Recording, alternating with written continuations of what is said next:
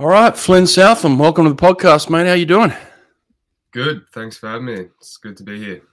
Yeah, mate. You've had a busy week, and you're just coming off the back end of making the Australian team for the World Championships. Congratulations on that.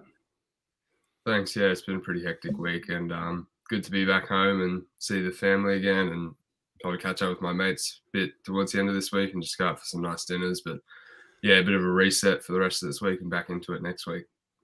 You were just telling me just off camera a second ago, just in terms of your day yesterday, and I found that interesting, right? Like once you do end up making the Australian team, they make this big announcement. From the moment they announce, kind of walk us through the next 24 hours, can you? So we had the team announcement on the final night, and then everyone usually goes out for dinner or just like a nice little celebration. Then we come back in the next morning, and few of us will have media. So Ariane Titmus and Lani there doing a couple of interviews, and then I had some. And pretty much if you have that, you'll have that. But around 10 o'clock, we'll come in and kind of announce the rookies, and we get paired up in buddies. I was with Alex Graham, he's kind of a veteran of the team, and we just had a little chat and had a few team bonding sort of stuff. Not too much that we can go into, but a lot of it's just like about the team culture and how we can move forward as a connected team, and it's pretty cool to be a part of that. And I remember like my first O Day last year, like it's pretty special to be a part of. Yeah, it's a smaller team than we usually take to the World Championships. How do you feel about that? It is what it is. I trust the coaches and the decision makers process. They know what they're doing. The relay teams look really good. That's the main thing, I think. We've probably got quality over quantity this year, which isn't always a bad thing, but we've got a really strong team, and I'm pretty thankful to be a part of it.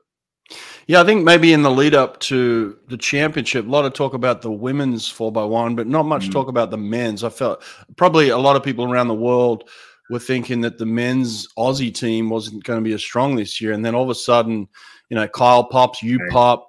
Bang, you got a bunch of guys there that kind of produced, including yourself, which is brilliant. First time under 48 for you. So you guys have got to be feeling good just as a team now. Yeah, well, I was saying to Kyle, and I said in a few interviews before, like it was just so cool to be a part of that freestyle, 100 freestyle in the marshalling room, because it felt like we're all teammates. And I think there's been a real culture shift, especially since like maybe 2012 to like around that era in comparison to now. Everyone's like on the same line, and we're on the same wavelength, and we want to hold each other accountable. And the team culture moving forward is getting a gold medal for the relay and being as good as what the girls are. And I think when we all kind of choose relay success over individual success, and we're there to help each other out rather than undermine each other, that's when something special happens. And that's the team culture we've got right now. That's an interesting shift too, because I don't think you and Kyle weren't always best of buddies in the past couple of years. It seemed like there was a little bit of rivalry there, but it seems like you guys have really connected and bonded now, and maybe the relationship has shifted a little. Yeah, well, I mean, it's always with me and Kyle, it's always going to be competitors first, but it's nice to have someone to send a message and be like, hey, I'm not feeling well, or hey, how do I work my turns a bit better? And he's always going to be there, and that's his responsibility. He's taken upon himself, and for me now, that's going to be me within the next 5 years to help the next Flynn Southam through. Yeah. So we had a national event camp at the start of the year. It was just like a training camp with all the potentials and possibles and probables to make the team, and it was like split into little different groups. And we had like men's 100 freestyle group, and me and Kyle would stay back every second session with me, and we'd spend half an hour in the water, and he'd like literally be demonstrating like how he does, a specific skill, whether it's just starts or dives or starts or turns, sorry. Yeah, and that was pretty cool to be a part of. And, I learned so much in a week. So whenever I go away with him, or, it's not just Kyle, it can be the girls as well, because, they're the best in the world. So it's a lot of mental stuff that you learn, not just the physical skill sets. Mate, it was around the same age you are now that Kyle won his Olympic gold, so, it's definitely possible to be the fastest swimmer in the world at your age. Do you kind of have visions of that for yourself now? Yeah, well, that's the goal at the end of the day, to be the best in the world. But at the same time, I know that for me personally, it's not about winning this year. It's about being the best next year. Everyone's on their own path. Kyle won when he was 18. Thorpe won when he was, 15 to 17. David, he broke the world record when he was 17. But then you see some swimmers who are a bit older or in their mid-20s, that's when they really come into fruition. Like Cam McAvoy, I think he was 23, maybe 22 when he broke the textile world record. So, it's whatever it is at the end of the day. But, for me, I'm just trying to be better than I was yesterday. And I often fall into the trap of, comparing myself to other swimmers. But at the end of the day, I don't swim to beat anyone else. I just swim to be better than what I was yesterday. You've been coming on for a while, mate. Like there's been a lot of talk about you for a couple of years now. You've been really good since you were 15. And so for someone to kick on and continue to make jumps forward, it's fairly unusual. Like when you're that good, that young, it's very difficult to continue to get faster and continue to get better. You just seem to have done that. Have there been any setbacks over the past couple of years for you at all? Yeah, there's so many, there's like the daily, kind of injury that will always come about, or there's like some major ones, like some loved ones passing away, or, just some real disappointing swims, or, there's stuff. Everyone deals with setbacks, but it's about how you can overcome those stuff. And I have on my Instagram bio, like the comeback is stronger than the setback. That's like my kind of little philosophy that I live by. And, yeah, so there's so many I could go towards, like saying an injury or, just some confidence stuff, or, being in lockdown in 2020. That was pretty interesting for me. I've spoken about this before. I went into it as 14, weighed like 68 kilos, came out, just turned a 15-year-old, still the same height. And I put on 20 kilos of like fat. Like I was like, like big boy. I just like, yeah, there's stuff like that, but I just treat them all the same and just, realize that I'm not defined by setbacks. I'm defined by how I overcome those setbacks. Where's this come from, mate? Like you seem to be very mentally strong. Where has that come from? Well, it's probably just my competitive nature, really, like knowing that my physical skill set is what it is. Everyone's working as hard as they possibly can. Like everyone who wants to win pushes their body to the limit, and there's only so far you can push your body before it, like there's not much more benefit coming out of it. So there's so much mental training you can do to be the best you, and it just comes from a love for the sport. I've always loved being in the water. I just have always wanted to get faster. I want to swim faster. I just want to enjoy the sport. So for me, it's about how do I swim fast, but at the same time, how do I, be happy, and how do I, enjoy it? Because I think there's a direct correlation in between those two. You can't really, it's not really sustainable if you're hating the sport and trying to swim fast at the same time. I've done that. I did that for like 6 months, and that really burnt me out and made me want to quit swimming. So for me, it kind of was like resetting, like, why do I actually want to do this? What am I chasing? Why am I chasing it? So yeah, it's just about that. I think the love for the sport. You don't seem to be afraid to kind of verbalize, either your struggles or the times where you're feeling very confident too. Like you're okay with saying how you feel about yourself and the confidence that you have in yourself, and that kind of shines through a lot. Is that something that you've always had with you? When I was a kid, I'd be really in my shell, like not want to speak about anything, just full, not like afraid of, verbalizing anything. But for me, when I would have really tough times, I'd come on to podcasts like this, or watch Kobe, or watch Michael Phelps, or any of the goats in sport, or goats in life, you could say. And, how they kind of came out of their shell just so they could talk about their struggles and, what made them as good as what they are. I think that's really powerful to see that. And I think it would probably be a dishonor to the sport if, I wasn't to share my story, because there's going to be some little kid watching that one day being like, I want to be like that, like I was to, Thorpe or Kyle or Cam, So I think it's kind of about continuing that kind of cycle of life, I guess, for Swimming Australia. What about the confidence side of it then? Like it's okay to share the struggles, that feels a little bit safer, you know, because you're just being honest and true. But like, actually, most of us are afraid of how good we can be, right? Like, and we don't want to verbalize that because, you know, you don't want to say how good you think you might be or how good you are. And so, but you seem to be comfortable with that too. Well, I think because I understand the difference between confidence and arrogance. I believe confidence is when you're promoting yourself, and arrogance is when you promote yourself by putting other people down. Right. So I hope I will never say on a podcast or anything like, oh, I'm going to win this race, I'm going to go this time, like I'm just going to be the best in the world. Like that's not my style at all. Like I'm going to be like, I know I can do the best swim I can do there because I work for it every day. I leave no stone unturned. Like, because I focus on my internal dialogue and myself, I feel like that gives me confidence, and that's how I can express my confidence, because I'm just being myself at the end of the day. I'm not putting up at the front when I kind of come into these interviews. Like if someone was to ask me on the street or at the pool, you know, I'd answer it the same way. You know what I mean? Yeah, yeah. What about a young world record holder who's just a few years ahead of you now in David Popovich? Do you spend some time kind of studying him a little bit? Yeah, like, you know, it's always like I'll look at Dressel's dive, Kyle's back end, you know, David's technique. You kind of take little chunks from everyone's game and you kind of incorporate into that in yourself. But like I said before, I've fallen victim to getting in that mindset where it's like, oh, try and swim like David or try and swim like Kyle, you know, and that's when my technique just goes to crap. Like that's when I start bobbing up and down in the water and just not going anywhere out. It's like I try too hard and lose connection. So for me, it's just about, you know, I love what Megan Day says, like be you, you know, like just at the end of the day, you are who you are and you can't change that. So why try and be anyone else? But, you know, just take the little things from everyone's game and, you know, at the end of the day, just be yourself.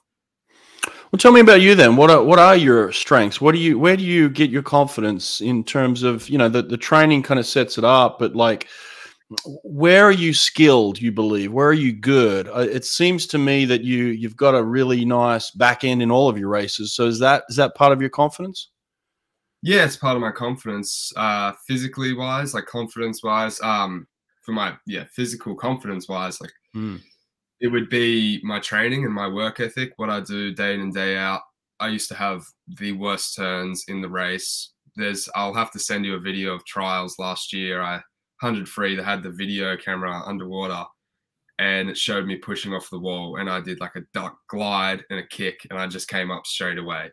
And I'd have the worst breakouts, worst dives, get pumped off the dive. And, you know, they're still not the greatest by any means, but they've made a big shift. So physically just working my skills every day, even in the slow turns, just whipping my feet around off the wall. And, you know, that's what gives me confidence, like with the physical aspect. But the mental aspect for me, when people ask me, like, how do you become confident? It's like, why would you just not back yourself to the end of the world, you know?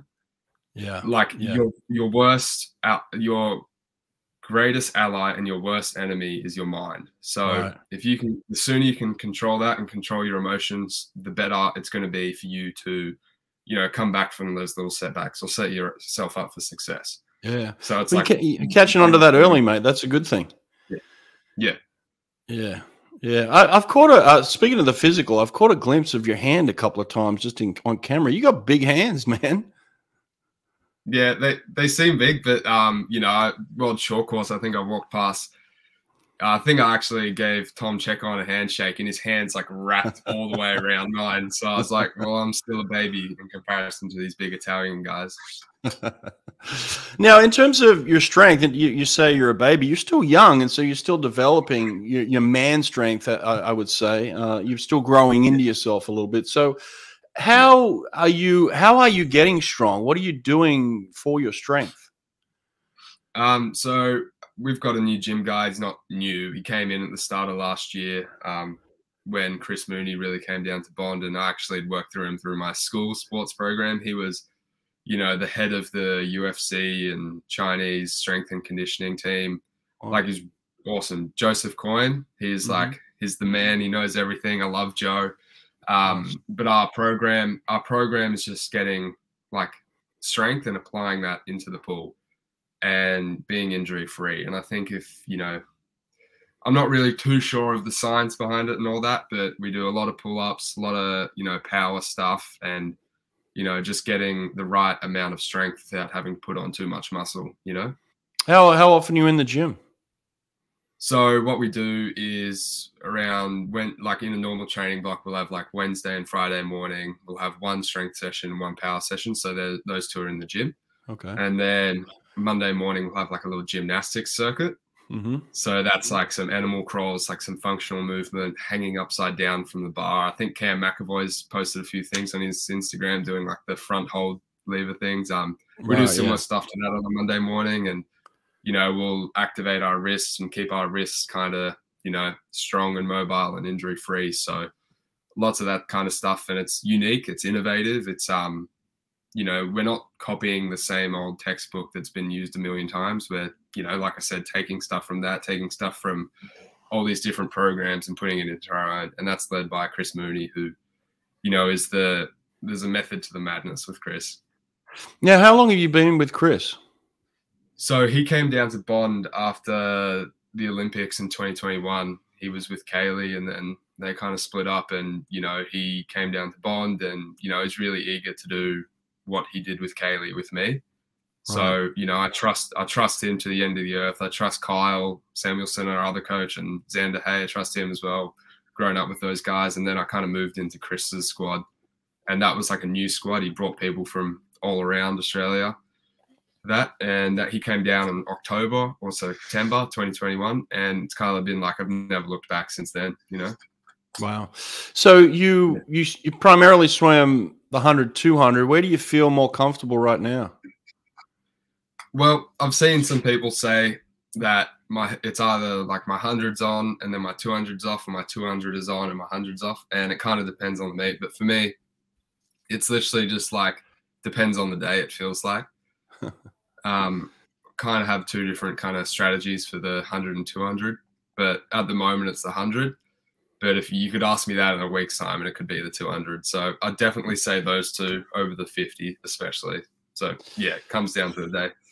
How do you balance the training between the two? You know, they're two completely different races these days. I mean, the 100 is very much a power event. A lot of the top guys are coming back on that second 50 very strong, which you are too. But the 200 is a different event. So how do you balance the two types of training? Yeah. So for me, what we do at Bond is just like a lot of anaerobic capacity stuff, and be able to swim fast when we need to swim fast. And then if we're not trying to swim fast, we're trying to swim slow and good technique. And we're kind of relying on that anaerobic capacity and the technical fitness to carry me into the 200. It's not like I'm doing, you know, 2Ks extra a session or something like that. Because at Bond, it's kind of real specific 100 work.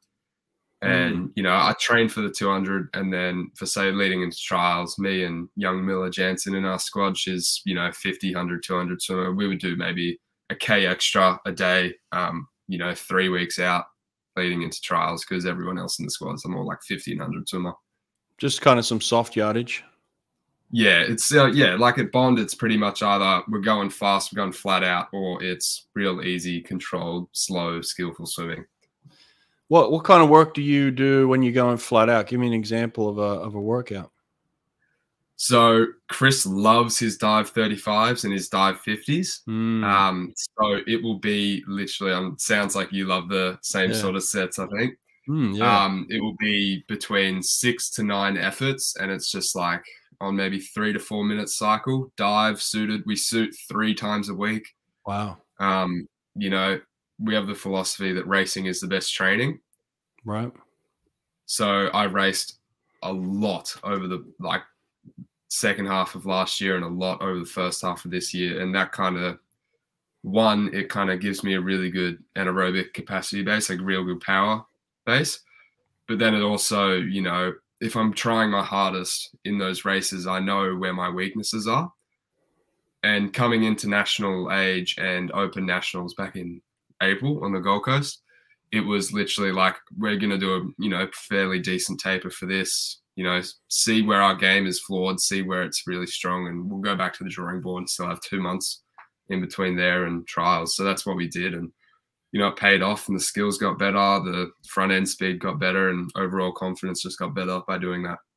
Yeah, mate. You're coming back regularly in 24 low to mid now. You know, you're in that range where the Popoviches, the Chalmers, the top guys in the world are kind of there, and they've created some separation with some other boys. So like once you're getting into that 24 low back end, you're really able to swim over the top of people. Is that your game plan? Yeah, well, my game plan and my strength is, I think you should, kind of my idea is that you should race to your strengths, but train to your weaknesses. Okay. Yeah, so, you know, I'll train like my dives, my front ends, my turns, like all that stuff that's, you know, the vulnerability for me at the moment. But, you know, I race, my best races are when I come home, like you said, in the 24 low, 24 mid. So for me, it's just about controlling that first 50, you know, not spending too much energy, but, you know, being up with those guys, setting myself up in a good position and just coming off that wall, relax a few strokes and bring the animal last 35. Bring the animal. I love it. Well, what about breathing pattern? This has come up a lot recently for the 100 freestylers. It used to be kind of like the top 100 freestylers would kind of take one breath the first 25, and then they'd get into kind of every 4 and then maybe every 2. That seems to have shifted now. Like a lot of the top 100 freestylers are breathing every other stroke. Is that your game plan? Yeah. So, I mean, I started off when I had like my breakout swims, I'd start off, you know, breathing 4s that first lap and then kind of breathing 2s the third for 25 and then kind of head down the last 25. Yeah. But at the start of this year, I was like, you know what, my front end speed's not really getting any better. I kind of wasn't really trusting that it would come. So I started chasing that first 50 and I'd like try and be breathing 2s like all the other really good guys in the world are.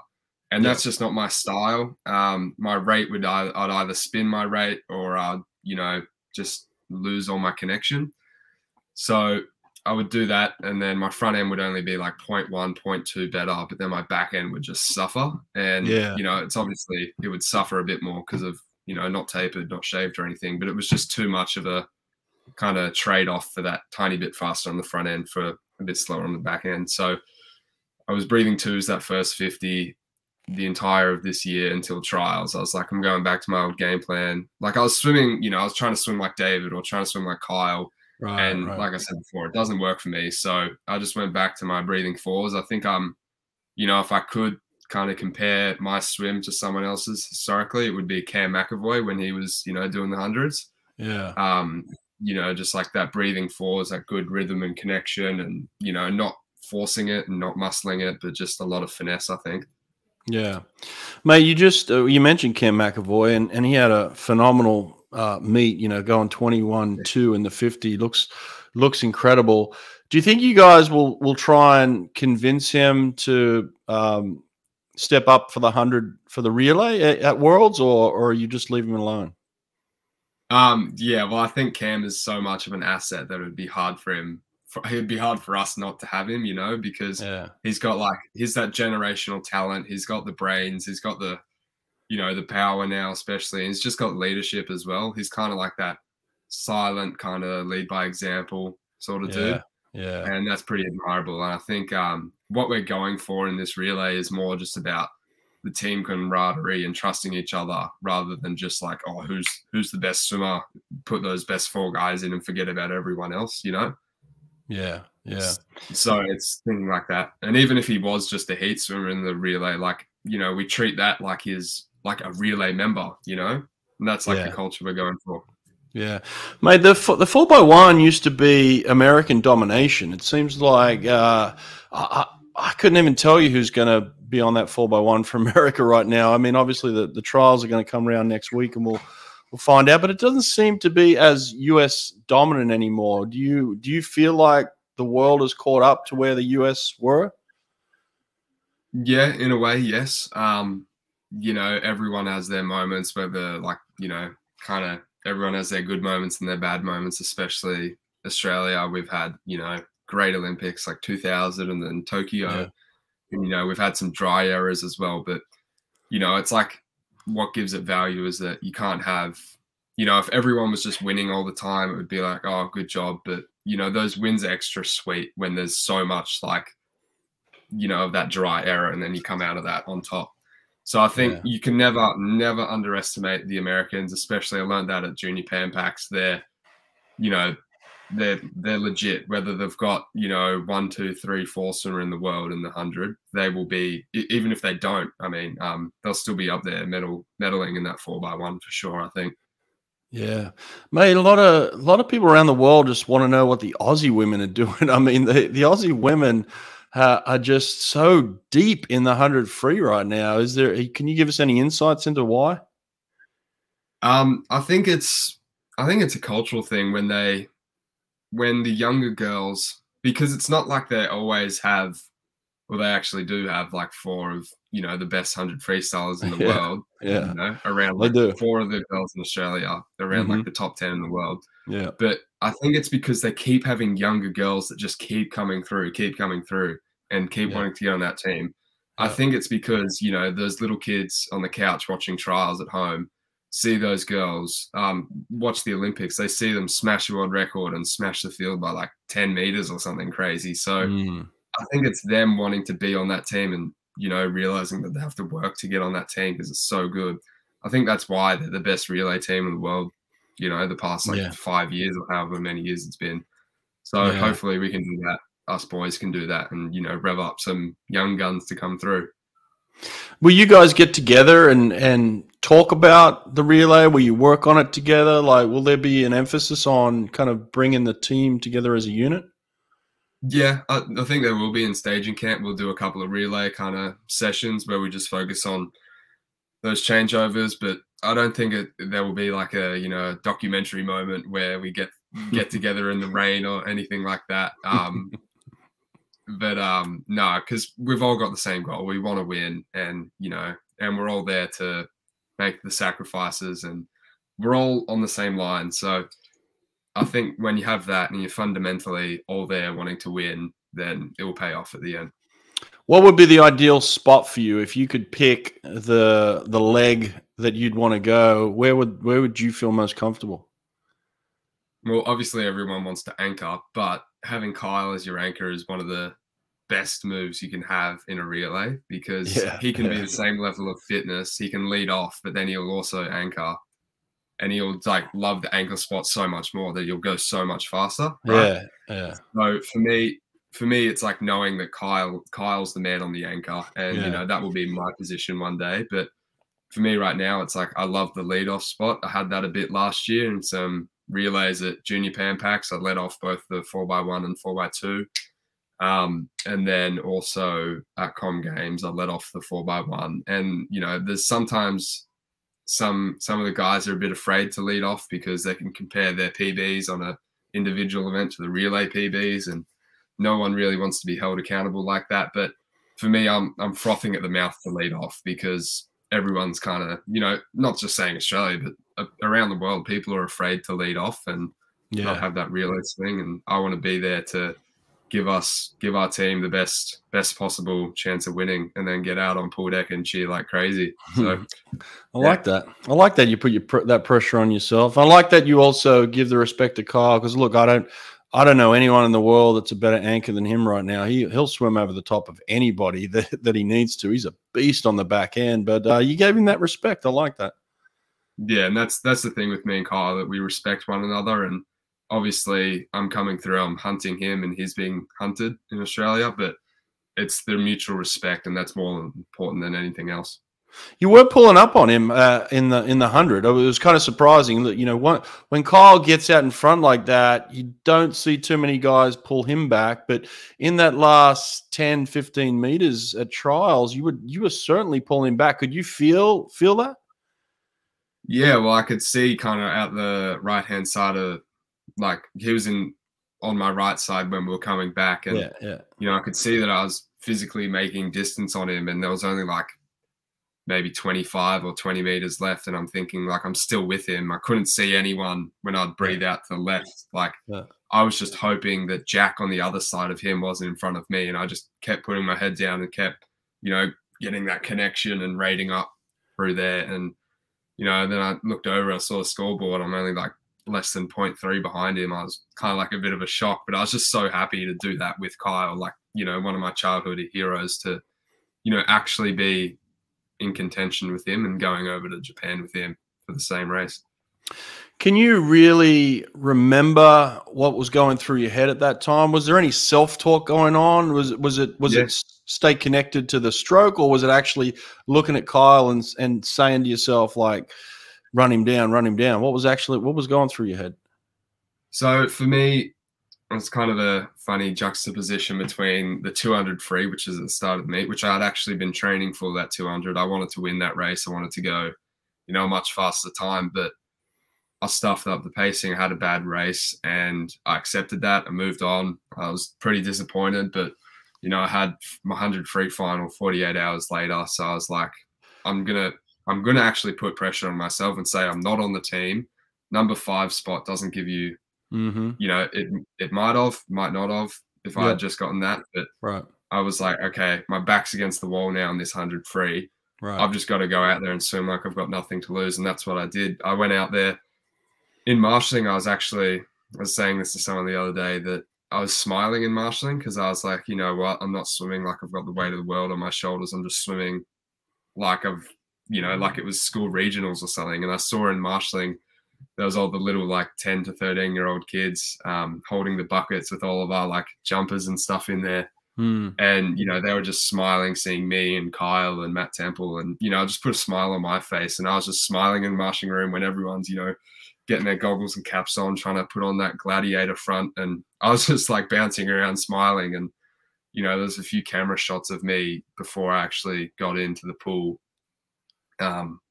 like smiling, like literally before they said, take your marks. And I was just like, you know, I was just enjoying it, and I let instincts kick in, and, you know, I do the work each day, and turned out to be a good race. Let's go back even a little bit further than the marshalling area. In warm-ups, you know, you swam a 47 for the first time, right, at this meet. So did you know that in warm-up? Did you feel it in warm-up, or what's going through your head in the warm-up? So I kind of learned at trials last year that just because you have a good warm-up or a bad warm-up doesn't mean crap for when you get up to race. How I feel has no correlation between how I perform. You know, that's because historically I've had good warm-ups and then I've swum like crap, and then I've had bad warm-ups and swum PBs, you know? Right. And I've had entire meets where I haven't felt connected. I haven't felt, you know, that feeling, and I've still swum all-time PBs. So I don't really rely on the feeling or how I feel in the warm-up. At the end of the day, you're warming up to warm up for a race. It's kind of more how you feel in the race that matters. Like if I'm, you know, a bit tired in warm up, I'm like, okay, I'm a bit tired. Just got to go out there and race. Like I'm here to swim well. I'm here to race well, not here to warm up well, you know? So you don't put too much thought or feeling into the feelings themselves. Like the feelings are there. It might be like, I feel amazing or I feel terrible, but you're still kind of like, doesn't really matter how high or how low I feel. I'm here, and I'm getting ready for my best swim. Yeah, you couldn't put it better yourself. Like if you're always going around relying on your feelings and letting your feelings dictate your actions, not only in swimming but in life, like you're not going to get anywhere, because something I've learned is that our feelings are designed to keep us alive. They're survival mechanisms, and we haven't evolved past that. So you know, the society we live in, it's not like a survival, like fight or flight 24/7. You know, we can get Uber Eats in 20 minutes, you know, so it's not really like that. But I just don't really rely on those emotions, and especially, you know, having highs and lows throughout the sport. And I'm sure the Olympics are 10 times more, you know, the pressures and the nerves and the excitements and the disappointments than, you know, Australian trials. So I don't get too attached to my emotions in that regards. Yeah, I love one of my favorite quotes from one of my favorite UFC fighters, Colby Covington. He says it's the ultimate fighting championship, not the ultimate feeling championship. He doesn't put too much weight into the feelings, and he puts more weight into the fight itself. Yeah. What's your first memory of watching the Olympics at home? Which one was it? My first memory was probably begging mum to have the day off school to, you know, sit at home and watch the men's 100 free in 2016. You know, because Cam was did at Mum say Bond. okay? Yeah, she said okay. I think I had to do a few chores at home, whether it was like, you know, do the dishes for a week or something like that. But I ultimately got the day off for 47 seconds worth of swimming. But it was so inspirational, and you know what Cam did at trials, we're all rooting for him, and you know, him being from the same club at me at that point, we were really excited for him. And then it kind of turns out like this Kyle Chalmers guy just won, and we're like, who is he? Like, we've never even really heard of him before. We just thought he was like kind of like a lottery pick and lottery to get onto the team. And then we went back through like the age records and all that, and he has like every freestyle record, like 50, 100. So it was pretty cool. Yeah, yeah. It's a cool memory when you have that first real impactful Olympic memory. It kind of it sticks with you, doesn't it? You want that taste yourself, don't you? Yeah. Yeah. And I remember when I was a little kid, I was like, okay, these are the Olympics that I'm going to, you know, sit at home and watch properly. And then I ended up forgetting all of them anyway. But then that moment in Rio actually stuck with me. Are you on track? Like if you were to look at the year coming, right? Yeah. Are you on track? Are you feeling like I'm in a good spot, I'm going to continue to do what I need to do? Or are you looking at this and saying, I really got to make some adjustments here to be where I want to be by Paris? No, the only adjustments are the ones that, you know, I work on with my coaches. I trust them more than I trust myself sometimes. You know, I have so much faith in the process, and, you know, there's this quote, like, having faith is like believing in something as though it already existed. Right.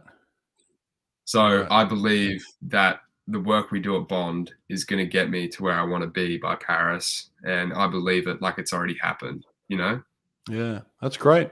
That's great to be in a good spot a year out. For me, going into Sydney 2000, I was like freaking out. I was like, I've got to do something different here. I'm not going to make this team. So you're in a beautiful spot. You're in a spot where you're like, I got the right coaches around me. I got the right family environment. I got the right people. You know, everything's in place. I just got to come in and do the work now, right? Yeah. And I can't be more thankful for that, because without, like, obviously, you know, the family at home supporting me every day, and then the coaches showing up and putting, you know, 100% of their effort in, because there's coaches, you know, that will show up and just write stuff on a board and leave, but they're, you know, always available for me to call if I have any problems. Like, they're so committed, and it's just so cool to be a part of that. Mate, the Aussie team is made up of about 75% swimmers and coaches from Queensland. Why is Queensland so dominant right now? Well, I think you can put it down to a lot of different reasons. You can put it down to, like, physically, like, it is the best, like, climate up here. Yeah. I think Melbourne, being down there the past week, it's just like, I don't know how sustainable that is. The facilities are great in Queensland with QAS. There's the funding, there's the support staff, there's like the facilities, there's that. And I think it's just like all the big names are here, and there's just like a pull factor that's unlike anywhere else. I really hope that, you know, Sydney can get kick-started again, because they were pretty good leading into Sydney 2000 Olympics.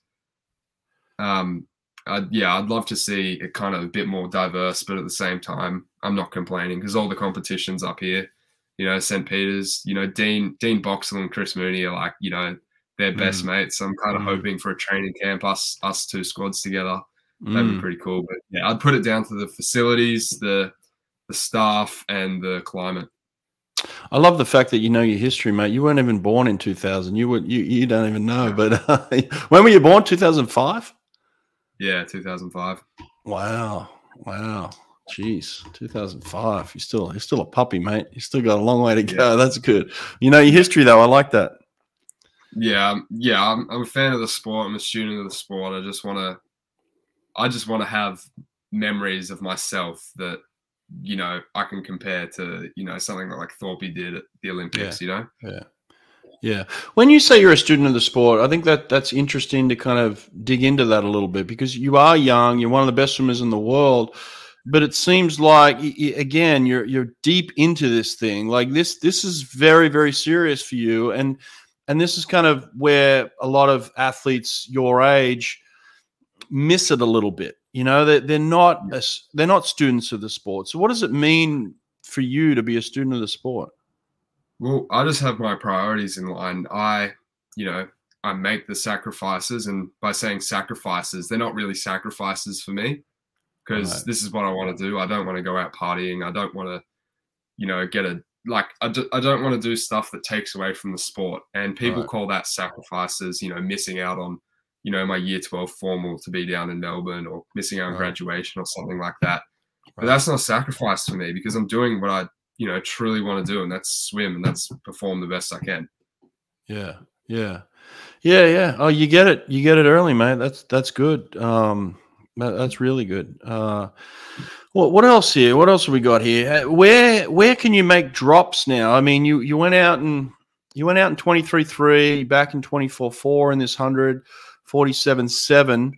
That's good, but it's not going to win you the race. So no. But there's this balance between, like you said earlier, going out too fast, going out too slow, coming back to, like giving these guys too much room to try and swim over the top. You're not going to swim over the top of Kyle generally 99% of the time. So it's like you've either got to be with him or ahead of him, but not too far behind him. So it's like in order to win these races, you've got to start to play with this a little bit. So what are you thinking?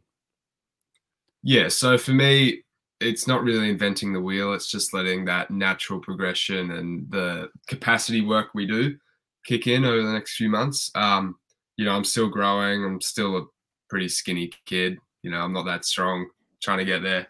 But, when a lot of people ask, like, you need to be out faster. And it's like, yeah, I need to be out faster, but I don't necessarily need to be out harder, Right. Because if I'm out harder and I exert more energy, then it takes away from my back end. So for me, it's like naturally letting that first 50 come to me. And how I naturally let it happen is by kicking my ass in training when we have those dive 50s and dive 35s, and really increasing that capacity and that ceiling, so that when it comes time to race, that capacity is already there. I can go out in the same time and spend less energy, Yeah. So a progression for me, when I went like 48 mid in comparison to when I went 48.2, I was out like 23.8 both times, but I'd come home 24.7, 24.8 when I went 48 mid, 48 high.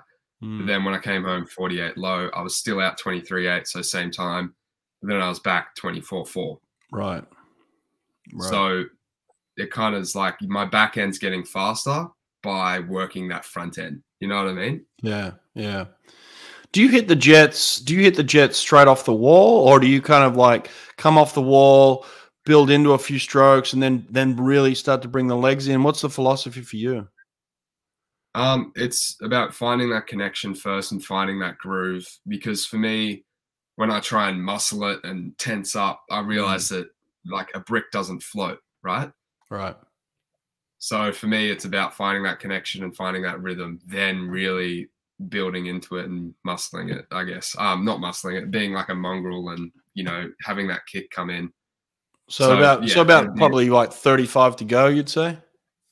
Yeah, so I'd come off the wall and, I'm still going as hard as I can. But, that first, you can visibly see when I did the turn off the wall at trials, you could see like my arms were just like nice and long and connected for the first like 3 strokes off that wall. And then I just started, breathing less and building. I want to be like, I kind of think to myself, be at your fastest velocity by the end of the race. It may not actually be that, but kind of have that feeling like you're just building through.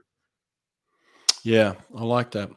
What about your air? Are you a quick breather? Like you want to get your air quick and get back into line, or are you laying on that, trying to get as much air as you can and steadier with the head? How are you incorporating the breathing? Well, I think like my head position dictates my breathing. Like if I'm looking forward and I try and breathe from there, like it just throws my body and aquatic line out heaps. So it's kind of about finding that, like, and even if I like try and take a quick breath, it's like I'm like start rushing the stroke and missing that connection. But if I'm taking a long breath and laying on my arms, and my kick becomes like so much more fatigued because it's like I'm sitting in second gear. So it's for me, I don't really think about whether it's a quick breath or a slow breath or sitting my arms or anything. It's just about finding that flow and like that feeling with the water, because, you know, by swimming fast, you have to move through the water fast. Yeah. And I just try and be as streamlined and connected as I can, because if you want to get faster, you have to either decrease drag or increase propulsion, you know? Right. Right. So just finding that flow for me. What about the decrease of drag? How do you go about that? Like, what are you doing with your body in the water to decrease it? So a lot of that comes from the position of my trunk, and then you can go to your extremis, like your fingertips entering the water, and like your kind of kick angle and all that. But something I've worked on really, really hard since the start of this year is kind of my hip position in the water. So when I used to breathe, I would, you know, breathe, I'd be out here, but then like my hips would kind of rotate around too much. And then if you're thinking like, you've seen like those videos of like the car going through the aerodynamics, like if you imagine my body like that, it's like there's so much water pushing up on like my hips when they like drop. So I've stabilized my hips, and like I'm rotating through my thoracic. And I think that just like, one, connects my arms a lot better more, and two, it reduces the drag. So if I pair that up with like a neutral head, and my head obviously it moves around a bit more, but in the race, I'm just trying to kind of keep my head on one axis, and that's going like that. It's not like looking up and looking around. Like I see so many, like I think David does it pretty big, but that might work for him. I've tried that and it doesn't work for me. So if I try and kind of look up and, you know, bounce my head to the side, like that doesn't really work for me. So I'm just, you know, stable and connected. You seem to be a guy that studies the tape and looks at the analytics, but you know, you come off a bad swim, like you say, in the 200, and you put this pressure on yourself to perform. How much then do you throw that out and then move into the psychology? You know, like where's the balance between looking at like, oh, I did this and I did that, and I got to do this and I got to do that, and then just saying, just shut up and go? Like, where's the balance there? Yeah, that's like some people just don't even realize that you actually have to like shut up, literally like shut up, throw it out, and just move on. So for me, if I have a bad race, and even if I have a good race, that's one of my like major philosophies that I'll like try and mentor to younger kids, that if you have a bad race or a good race, you give yourself like a timer on your phone, 20 minutes, allow yourself to feel, you know, sad, upset, angry, or feel really happy, excited, over the moon, cocky, whatever. And then when that timer goes off, it's like, boom, switch back. It's like, okay, I'm Flynn. My next race is 100 free. I'm going to do this to recover. I'm going to do this to mentally prepare. I looked at my stats of the 200 free, like the skills breakdown. I realized my rate was too low. I kind of didn't take it out aggressive enough. Okay, it's like, okay, cool. Learn from it. Move on. Push it away. And that's one of the best skills I have. And that's from, you know, having lots of up and downs a week. Like, I know this is me being confident, but I can guarantee that if I have a bad swim and I'm not injured, nothing, like I'm not sick or something, if I just have one bad swim, I can bounce back and have the best swim of my life the next swim, because I'm resilient. I know that one bad race doesn't define me, and that one bad race doesn't mean I'm going to have a bad race of bad week of racing. Yeah. I love it.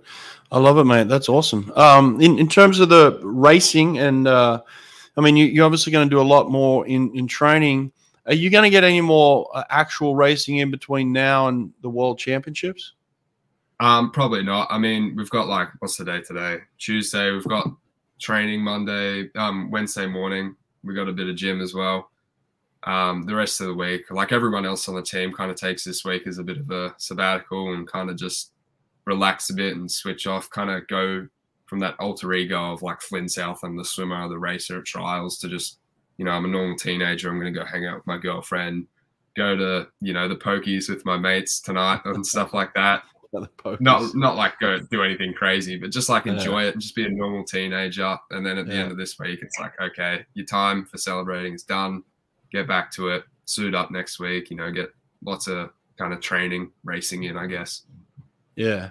Yeah, but nothing formal off the blocks. You know, any racing. Where are you guys doing your training camp? Where we did our training camp? Where are you? Where's the Aussie team going? Oh.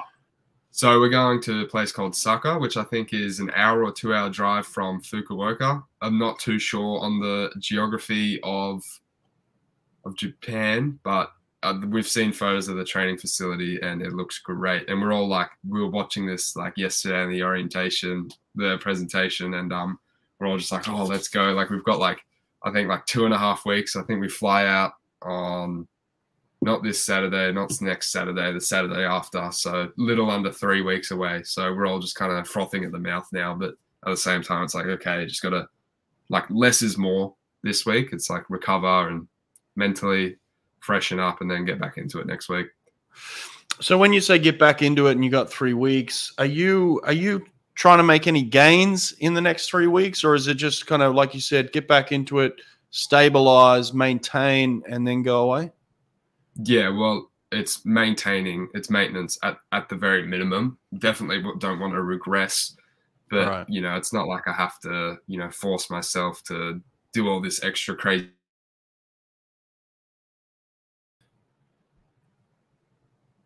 Oh, I lost you there for a second. Oh, you got me? Yeah.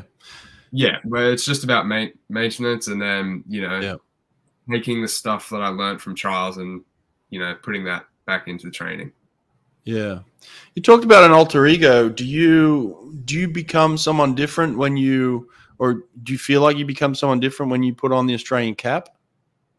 Yeah. Well, for me, it's like you're putting on, I think there's like, we have like this, you would have your pin number. Like I'm 839. I think there's probably like 850 now Dolphins to ever represent Australia. Wow. And I always think of like you're putting 850 of like our best swimmers ever. Like it's like you're putting on the Batman, you're getting in the Batmobile sort of thing and getting ready to go. But yeah, it's not like I'll become like a real like snob or something and just tell people get out of my way, I'm racing, or you know, just disregard all my friends and that for the week. Like I'm not really like that. I'll just like, you know, I have my moments where I'll be like, okay, I got to focus here. But then when racing's done, warm down's done, it's like, okay, I can go back to being a normal guy again. Have you been to Japan before? No, I haven't. It's a good spot. It's fun. But you know, the struggles of traveling internationally are kind of like you have to deal with a change, some changes in nutrition. Do you have like set nutrition, things that you have to eat or want to eat before race day? Yeah, I definitely have like the stuff, but it's more just about like how much carbs I can get in, how much fat, how much protein, you know, stuff like that. But something I've learned over the past few years is that like all the work I've done is not going to be undermined if I have a bowl of ice cream or a bag of chips or something, or if I have, you know, some foreign food. Like I've worked too hard to have that work just be undermined by some time, like a little slip up, where it's like a choice of having unhealthy food or whether it's actually like no other food. Like when we were in France last year for staging camp for Com Games, there was literally nothing but baguettes and like croissants in the staging camp, like team room. So I think I lost a few kilos, but I was like, hey, I'm still going to be able to perform. I'm just going to have to perform off bread for a bit, you know? So yeah, you figure it out. It is what it is. Just got to deal with it. Make the best move on the chessboard, you know, as some would say. This time it'll be sushi. Mate, trade the baguette for the sushi. I love sushi. So for me, that's 10 good. out of 10. You're good. Well, good stuff, mate. Listen, I appreciate this. I kept you a while. I know that you're probably exhausted physically, mentally, mate, but it's nice getting to know you a little bit. And you're not only are you a star now, but you're a star of the future, mate. You got a lot of stuff ahead of you, a lot of long career, exciting to watch. So good luck at the Worlds, man, and in your preparation for Paris. Maybe we'll catch up down the line, okay? Yeah, appreciate you know, everything you're doing for the sport and trying to grow it a lot more, because we need people like you.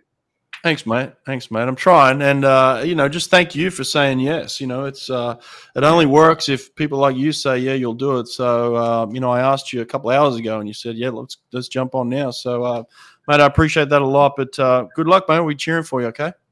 Right. Thank you. Thanks, Flynn. Take care, mate. Yeah.